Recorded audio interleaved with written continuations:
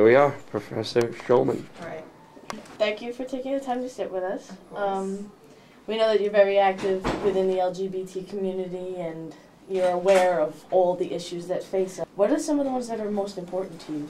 I think the most important thing is for straight people to change the way they see themselves. Because I think we've changed a lot, but they haven't changed very much.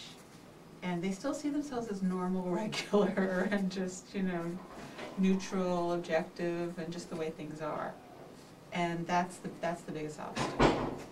We know that you are a very big activist within the group. Could you give us maybe some experiences that you've had, maybe some good, some not good? The most positive experience I've had is being part of AMADO.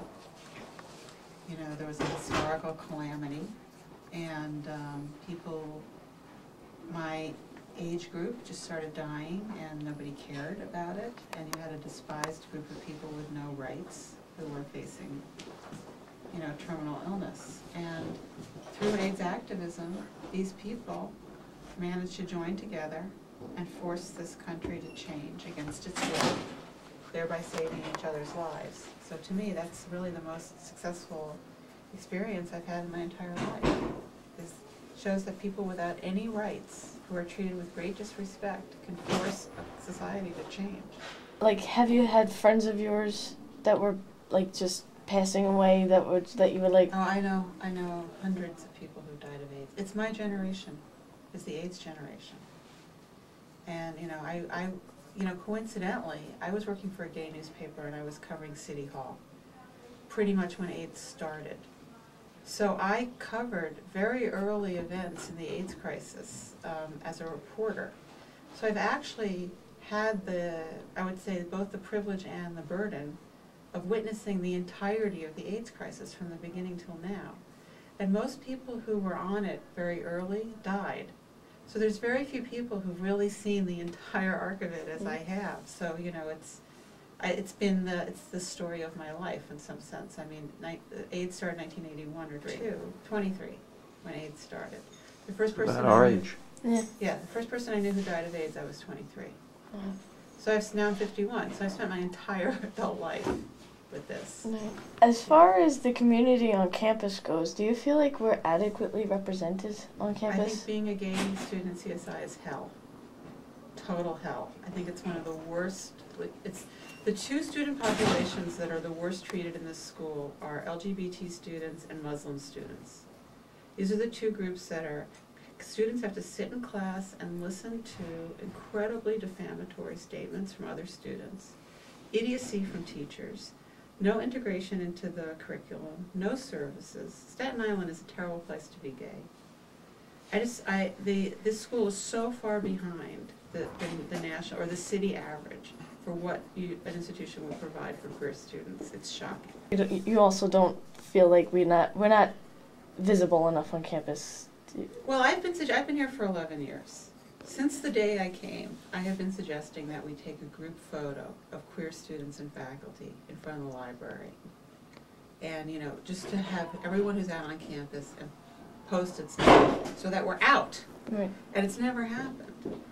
You know, I'm out, Matt Brim is out, Terry Rowden is out, and then like 3 people in sociology. You know, there's like, and a couple of other people, like 10 out professors, but unless you have them as professors, you don't know that they're out. Right. So there's no visibility. There should be some kind of visibility action on the campus. So you do feel that a lot more could be done to change God. I think things. It's a terrible place for gay students. And do you think that with the classes that you've taught and the students you've had, do you find that a lot of students on Staten Island are very unaware of not only who their peers are, but what issues face the LGBT community? Students in Staten Island are unaware, period. It's not just about LGBT people. They don't know what's going on. It's like its own little isolation tank. And the thing is, if you're a dominant culture person, that's fine. You can, you know, get high and drink beer and drive drunk and do whatever. But if you are a person who has any kind of creativity, or you're a person of color, or you're not a Christian, or you're gay, or you're an artist, it's just like a horrible, it's like a trap. It's like a prison. You know, and, you know, we try. I mean, the teachers here the faculty who have something going on really try to, like, identify the students who we think need us and reach out to them on some way. But we can't compensate for what it's like to grow up here. We're just wondering what you're up to now as far as your activism work goes, and are you writing anything new? Yeah, I'm involved in some really big, I'm about to go to Palestine and meet with gay and lesbian Palestinians in the West Bank. Wow. Ooh. I'm going on March 31st. It's a huge trip because I am part of a community of Jews who support Palestinian rights. And so I decided to make this. It's called a solidarity visit. Wow. So that's my next big step. That's awesome. Yeah. And you're still working on the ACT UP oral history? Yes, my collaborator Jim Hubbard and I, we've been collaborators for 24 years. We've been on this project for 9 years. We've interviewed 112 surviving members of ACT UP New York, and we intend to interview at least another 50 or 70 more. That's cool. When you do your book signings in Manhattan, and then you go out into other places into the country, how are you treated any differently from city to city? Yeah, it really depends. Like, if I read and say, cities have their own gay character, and also they have their own intellectual character. So, for example, San Francisco is not huge. It's the freest place in America for queer people, especially for trans people. It's also a very intellectual city. It's a very book-oriented city, and writers are treated very well there. So when I do a reading there, I get like a big audience, and everyone's very interested. They ask very interesting questions. You go to LA where nobody reads, and everybody's into, show business. You get like 6 people at your reading, you know what I mean? I did do the West Hollywood Book Fair this year, and that was a good sized audience, because that's like a whole city takes over and has a big book fair, but it's not like a book-friendly place. I did a reading in Chicago recently that was standing room, and it was really great. Wow. It was on this book about familial homophobia, and people were very, very interested. But you never know, because I've had books translated into other languages. And I've gone to many other countries, Japan, Spain, you name it, and you never know when you get there what's going to happen, how you're going to be treated. Sometimes you go to a country and they put you on television and you're in the big newspaper, and then sometimes you go there and there's like 3 people because they live in fear or it's very marginalized. I want to say something else about CSI. It's not just gay people here who have troubles. Women. Female students, a lot of the culture of Staten Island does not value women getting educated, especially Italian-American women. They often have Italian-American female students who are really smart, and no one is pushing them to achieve. No, like a student will come in and say, "What do you think I should do?" I say, "What are you going to do? What are you going to do after you get out of here?" "I thought I'd be a grade school teacher." I'm like, "You're so smart. Why do you want to be a grade school teacher? What's your GPA? 3.98? This is a kid who could get into any graduate school, law school, scholarship. No one is encouraging them to advance. I find that just in general, a lot of the female students have a really tougher time here. It's just backwards in so many ways. Like, that's why I call it Satanic Island. It's the devil's It really playground. is. It really is. I'm not even going to disagree with that. Silence sucks. But that's why bringing Matt Brim here was so important. It really has changed everything that he's come here and that he's teaching those classes, because it creates a more public conversation. A lot of the professors are too embarrassed to teach gay and lesbian stuff. They don't know how to teach it, and so the student picks that up in class, So to have someone teaching queer studies is just like incredibly positive. Because they would feel uncomfortable, or? Well, not every straight person. Well, no, I'm not just trying to generalize. There is one straight teacher here, Dalia Condiotti, who teaches gay and lesbian content in a way that she has worked out all her shit, and she teaches it in an integrated way. And in our department, there's a couple people in sociology also who can do that. But, these people have to work on themselves to be able to do that. Mm-hmm. Most of them, if they have any content at all, they stick it in some kind of embarrassing, tokenized way. It's not integrated into the curriculum. I'm Andrea Oppenheimer, and I'm straight. What groups or publications on campus are you a part of? I'm currently involved with Third Rail and Serpentine magazine, but I've also been publishing The Banner, and I'm working on contributions for several others as well. What LGBT-friendly groups at CSI are you aware of? Specifically, obviously, the GSA, or whatever name it's going under now. It used to be many more letters. Do you feel that our GSA is anywhere near what it should be? I really am not informed about the GSA. I know that it exists, but I've never been to a meeting. Any queer studies classes or organizations other than the GSA and queer studies, and do you feel like they're open enough? On this campus or in general? On this campus. To be honest, I haven't really noticed the queer community being very active on this campus. Aside from specific members of the GSA, there are very few people that are not only open about their sexuality, but also active in trying to get, I guess, equality on this campus for it. There are very few people who are as vocal as they really should be.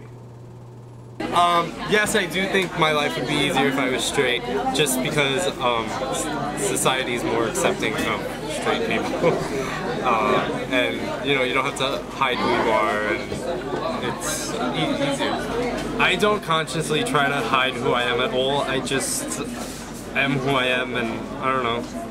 Everyone says they can't tell anyway, so I guess I don't really have to hide it. As being homosexual. My peers pretty much treat me the same way. Like, it's funny, like, they'll all be like, oh, I'm so sorry I said this, like, before they found out or whatever. But, hold on. But, like, I honestly don't care. Like, it doesn't bother me. Like, whatever's said joking around, like, I joke around with people the same way, so it's not, like, a big deal to me. I just, So they're supportive? Yeah, I guess so. Like, no one stopped being my friend. Like, actually, everyone always says, like, they feel closer to me.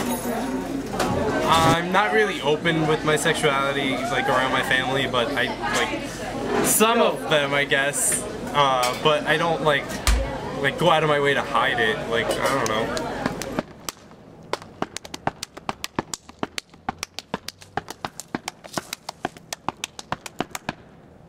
Sick! Hi, my name is Brennan Modest. I'm the Vice President of the GSA, the Gay Straight Alliance, and I'm gay.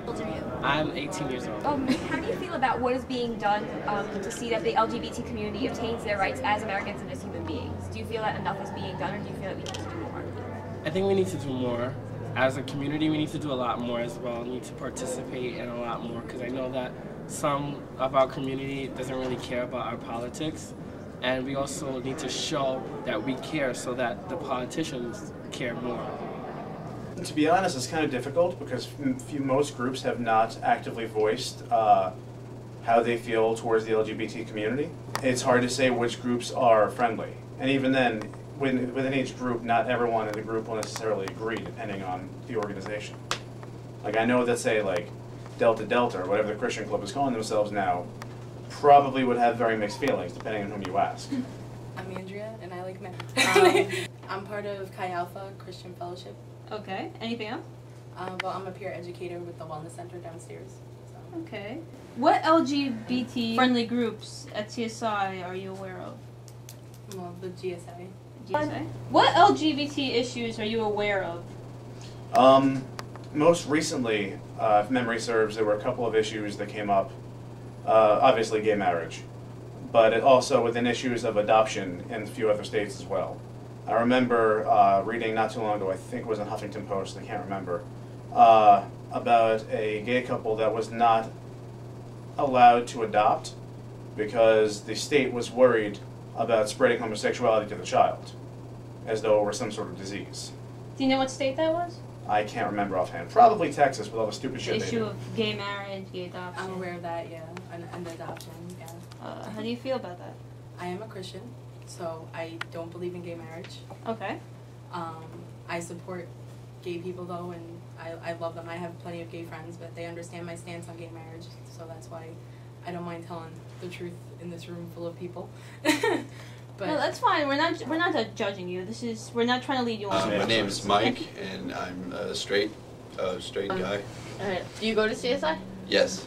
Are you a part of any of the groups on campus at all? No, not right now. I actually just started this semester. Are you aware of any of the issues facing the LGBT community? There's the marriage issue, and then the issue of raising kids with a man and woman, which isn't really an issue, but you know, those are just some of the things that people bring up sometimes. So that I am aware of. About homophobia. Homophobia, I honestly don't really think that is an actual phobia. I mean, I think it's just a term that we've adopted in society, like a slang term. I don't really think that there's a documentation on people who have suffered from homophobia. I think there are many people that that have some of their own issues inside that they're afraid of coming out with, that forces them to kind of put on this facade of like, no, not me, I can't, no, that's gay, don't get away from me, you know, and because maybe some of those people, not all, but some of those people are actually trying to cover up for something that they might be hiding in the closet about. Yeah. That's just my opinion. So. Well, I think. Well, there's a lot of homophobia going around. People discriminate against others just because they're gay, straight, or, you know, lesbian. And there's a lot of hate crimes. I know the literal meaning of homophobia is meaning that you're scared of homos. But my definition is when you treat or discriminate against the LGBT community, because that's just not cool. We're all people.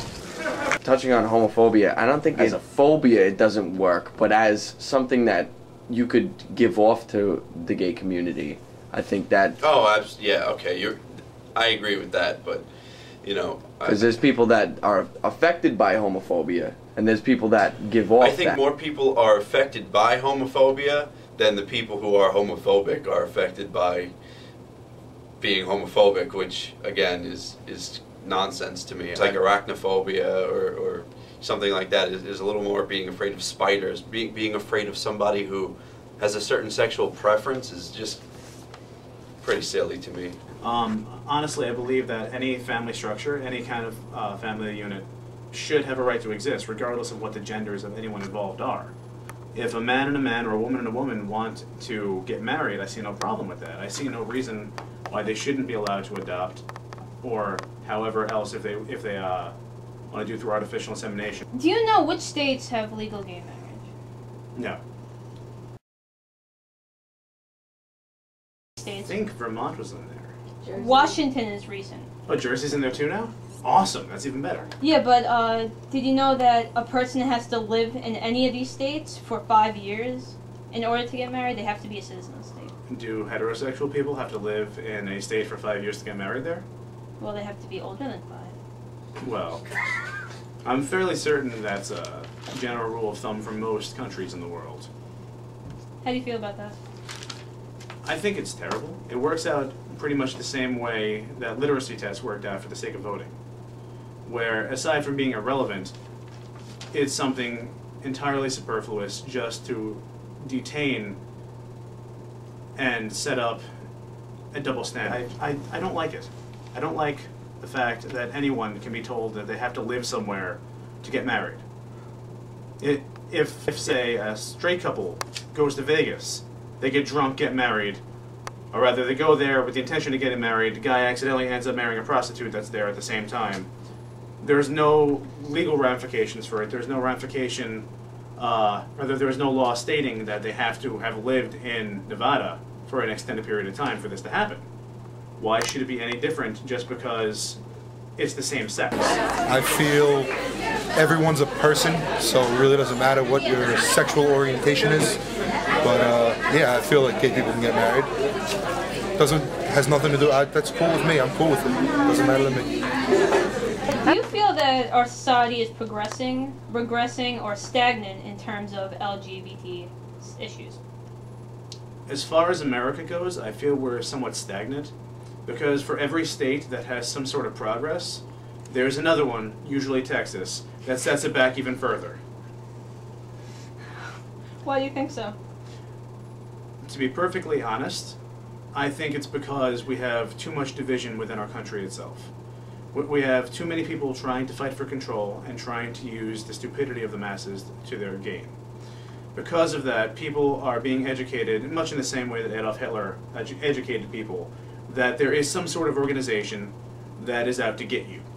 Now, in Middle America and more towards the South, it's generally anyone that is not a WASP. However, the gay community has become one of the bigger targets over the past 20 years or so for, if nothing else, I feel just because they've been getting more exposure in the other states. So anything that's getting exposure in the other states that is that different seems like it's going to be the easiest target for the South, I'd imagine. And aside from all that, I suppose that they just feel like they need someone to hate. So I definitely think that every kind of legislation needs to have more effort and more work. Just in the gay community, we need to have more and more work because we're kind of double back, you know what I mean? We're like already one step back. We just need to keep going. We need a better system of feeling that we're actually secure. We need a good, you know, like law background to help us out even more than we kind of already are, but it needs to be strong. We need more. I don't want to seem needy, but we do need a lot more changes so our community does get the same respect as other communities do. If there was an LGBTQ center on campus, would you support the opening of it? Yes. Would you support the opening of one? Well, and this goes back into the fact of that I am a Christian and Okay. I can't support sin. So seeing as I see that as sin, I can't really support it. Would you support that? Yeah. Would you utilize it? I have no real reason to, but at the same time, I would still endorse it, and as a member of this magazine, I would plug the fuck out of it. Make sure that everyone knows, everyone that has a reason to go there, the same way that anyone who has a reason to go to any other specialized office. Make sure that they know it's there, that they know how to get there, and they know that they are Actually, you know, I'm a straight male. Unless they serve pizza there, I wouldn't. You know, I don't think I would really need to utilize. They do serve pizza. They do serve pizza, then I will utilize it. And I don't think many places are. You know, there are certain places, but people just don't know enough about it. There's a lot of ignorance out there in terms of discrimination against many people, not just gay and lesbian people, but all types of people, and overall intolerance for the gay and lesbian community, mostly by younger people. But I do see a lot of older people who also feel that way, and yeah. So I would say that it really depends where you go, but I would say yes, Staten Island is a safer place than, let's say, going to a place like Texas or you know what I mean, like some of those places. Yes, but I think that until more people are educated and come to understand really everything about the gay and lesbian, transgender, bisexual community, that there will always be some issues in terms of safety. Well, we marched. We had Brim and I tried to do a CSI contingent in the Gay Pride March. Dan was the only student that showed up. It was me, Brim, and Dan with this biggest banner. Why don't you do that? Why don't you get together a GSA contingent and get the faculty to come and everyone to come? We'll have a big contingent. We'll march in Gay Pride. I went to jail 5 years in a row trying to march in the St. Patrick's Day Parade. Because the St. Patrick's Day Parade, to this day, will not allow a gay contingent in that parade. Because it's a Christian... It's a Catholic thing. It's a Catholic thing, And yeah. for 5 years, the Irish gay group tried to march, and I would march with them. And in 5 years, we got arrested, went handcuffs to jail for trying to march in the St. Patrick's Day Parade. Of every background, every religion, there are gay people. And you should not stop us from being seen in our community. But also, when you stand there, you know, I'm an upstanding student, and they're putting handcuffs on me and putting me in the... For trying to just march in a parade. Because they're so sick with prejudice that they think that we're so dangerous, they have to put us in handcuffs. You just think, wow. So this is so twisted, you know, because actually what we're doing is positive. We're trying to make things better. Mm-hmm. You know, but then the Irish gay people gave up. So now that parade goes on, nobody protests it. But that's... Well, hopefully it'll change, you know, hopefully it'll change soon. It's so ridiculous, beyond ridiculous. But it's a religious thing. That's really what it is. Yeah, but actually, if they use city money, so that actually they shouldn't. It's because of the power of the Catholic Church in the city. It's the power of the Catholic Church anywhere. Yeah, but you know, I'm one of the people who disrupted mass. It's one of the... So yeah. I'm not afraid to say no to the Catholic Church when necessary. No, I was not. But I found that interesting since I'm going to be going there in the summer. So. Really? It's do you know what it is? Or? No. It's basically this bill that was recently passed that if you're harboring, if you know that someone's gay and you don't come forward, you will be arrested. Mm. How do you feel about that? think that's right. You shouldn't persecute anybody for what they're doing. I don't agree with homosexuality, like I said before. The Word of God tells me that it's a sin, and I believe that wholeheartedly, but I love gay people because the Lord says to love everyone, and so that includes everyone. So nobody should make anything into law that hates on anyone. So what I had read about it, because remember, most of the news sites that we have in America were very careful about what they went about it through. I do remember, I think it was Uganda, that the Pope had recently also gone to, and did not talk at all about the bill. He went out of his way to mention everything else. Usually, if there's something large like that where it permits literally the murder of someone just for what they believe in, it's something large that large enough for any religious official to talk about, especially if it's like the once in every 10 years that you're going to go to this country to talk to them. It's really all that I remember about it, but it did bother me to hear that in relatively civilized countries, and I say relatively civilized because no country is truly civilized, that this is still happening. Makes no sense to me. Would you support a queer studies course? If there's people who want to learn about that subject, then yeah, you know, they should be able to. Would you ever consider taking a queer studies class? Oh, if it's just something that's offered, yeah. I mean, you know, why not? I think that any way I could educate myself that will help me better interact with people and help me better understand what other people are going through. Yes. Would you ever take a queer studies class? If I wasn't about to graduate, I'd be interested. I don't know. Depends. Well, elaborate. What do you mean? Depends on, I don't know. Depends on what they would be covering in the class and if it was something that I was interested in learning more about. Let's see, we're taking queer studies. This is what this project is for. Right. And mostly we learned about history of homosexuality in society. And we've recently done homosexual activism, AIDS. Would you be interested in learning anything about that? Why not? Oh, you seem pretty open-minded. Interesting. How would you feel about a queer studies class as a general education requirement, such as, you know, like PED 190 and English 151? I feel that if a queer studies course was offered, it should be emphasized more through the pluralism and diversity thing. It's already a requirement that way. I don't see why it shouldn't be pushed a little bit further in there, as opposed to taking a class about illegal Mexican immigrants hopping over the fence. To be honest, it seems like it would just be an additional class that nobody would pay attention to. I hate to say it like that, but it wouldn't help the situation. It's the same way that anyone who's required to take a science class, because most degrees in this college require 2 sciences, regardless of what your degree is. Students don't care about what they're doing, they're just sitting through it and dealing with it. Half the time they're making fun of it or developing a distaste for it down the line. I don't feel that it would benefit anyone if that class was required. I feel like it should be emphasized, really pushed towards with the pluralism and diversity option, since it's already there. But at the same time, I don't feel like if it was required, it would benefit anybody. Like a general education requirement? Yes. I don't think that's fair because some people might not want to take that course. So to make it a general education requirement would have to force people who maybe don't want to learn anything about the subject to take it.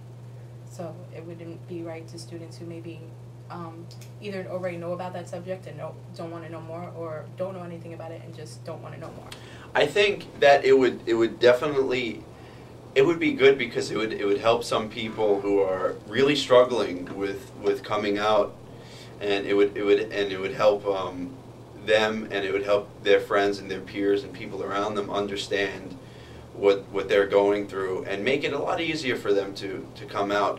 However, I'm kind of divided on that because I also feel like that would be, in a way, forcing that issue on everybody when there are so many other issues out there just besides the gay and lesbian or LGBT, the whole all-encompassing aspect of that. There are so many different things that we could have required classes about. I feel like having one about that, I'm kind of divided on that. I really, it has many pros, but there's also many cons.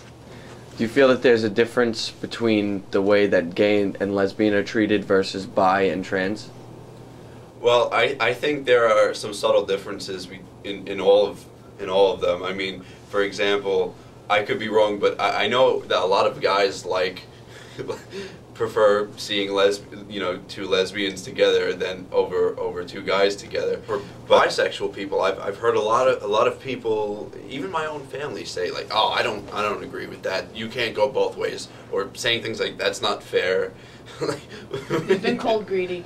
We have been cold greedy. Come on, that's a topic that I actually have a female friend who's going to get a complete sex change. And that is definitely looked at differently than gay and lesbian. I mean, they're all discriminated against, but definitely the transgender idea is definitely seems bizarre to a lot of people that I've encountered. Oh, do you think CSI is a safe place for LGBT students to be out? Certain places. I feel that, say, the campus center, as a better example, is more safe than most other places. But that's only because this is the hub of student activity. Since we're sitting in it right now, and this is where all the publications are, this is where the club offices are, this is where the GSA actually has their meetings as well. Not this room, obviously, but this building, because it has all these active students who actually care and take the time to find out what it is that they should be caring about. This building is safe. I'd imagine it works out the same for the library and 1P. For other buildings, I can't vouch. And I know that there are a lot of very closed-minded individuals on this campus, a lot of people who are just very blatantly, among other things, homophobic. And it seems like, depending on if these people are gathering in numbers, then it would not be a safe place for anyone in the LGBT community. I definitely think so. I mean, I don't have a problem walking around showing that I'm gay. I know a lot of people who walk around, they're just out with it, so. I think so. I haven't heard of any issues with anybody having a problem with somebody who was gay or lesbian, and I haven't heard anything like that, so I would assume that it would be. Otherwise, you would hear more about some type of issue going on with that. Would you ever join an activist organization? Depends on the organization, on how active they are and what they do. I would never join a militantly activist organization. There are certain issues that I would definitely want to pursue in terms of that. Yeah, probably. What kind of activism would you be interested in? Probably pro-life. Pro-life? Well, I haven't actually thought of it, but I would. Would you make your own? I would make my own. And what would you do in your activism group?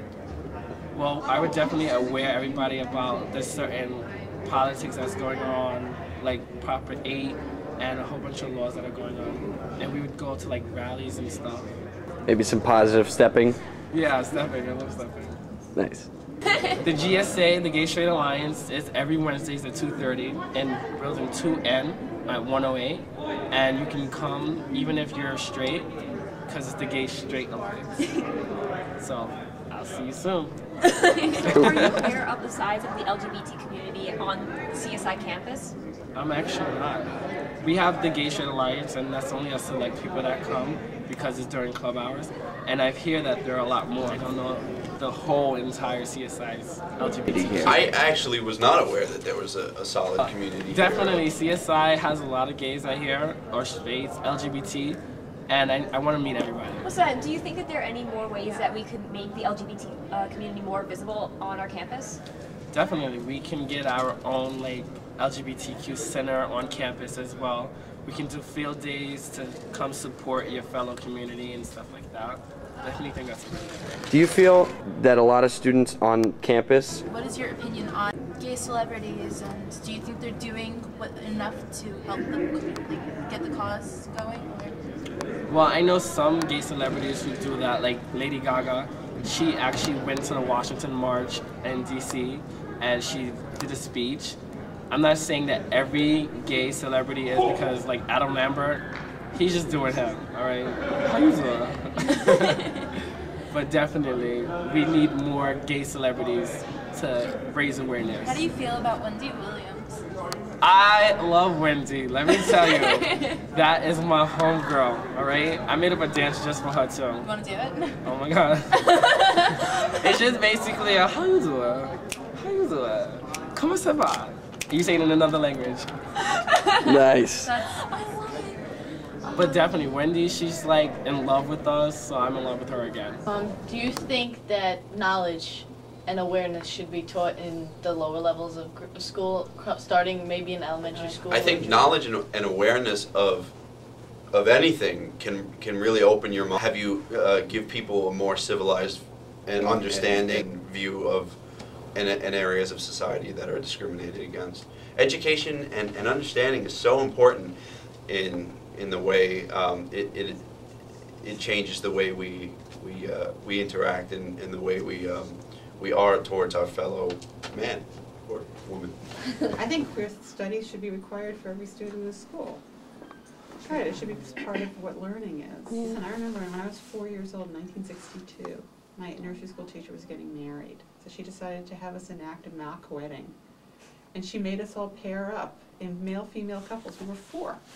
And marched down the aisle, and I refused. I said I would be the photographer. And I ran around the wedding going like this. Because already I knew something like that was not for me. But like no one should be doing that to 4-year-olds.